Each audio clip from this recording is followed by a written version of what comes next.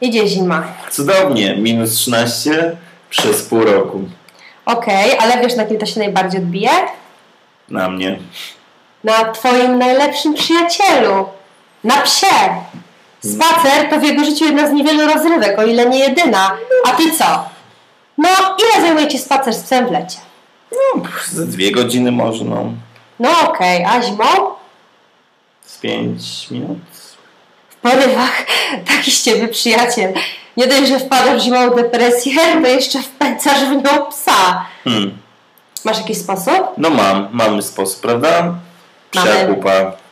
Za każdym razem, kiedy idziesz ze swoim czworonogiem do parku i on zrobi to, co musi zrobić, po prostu posprzątaj po nim, a my ustawimy na zimę specjalne grzejniki w parkach zasilane przez psią Kupę. Tak, i za każdym razem, kiedy wyrzucasz do tego pojemnika psie odchody, włącza się taka funkcja grzewcza grzejnika.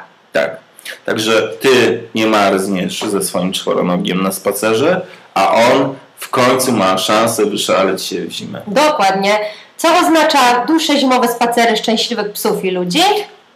Czyste trawniki w parkach oraz pierwszą odwilż bez pulminowych. Tak, no kupa szczęścia tej zimy. Kupa szczęścia. Kupa szczęścia.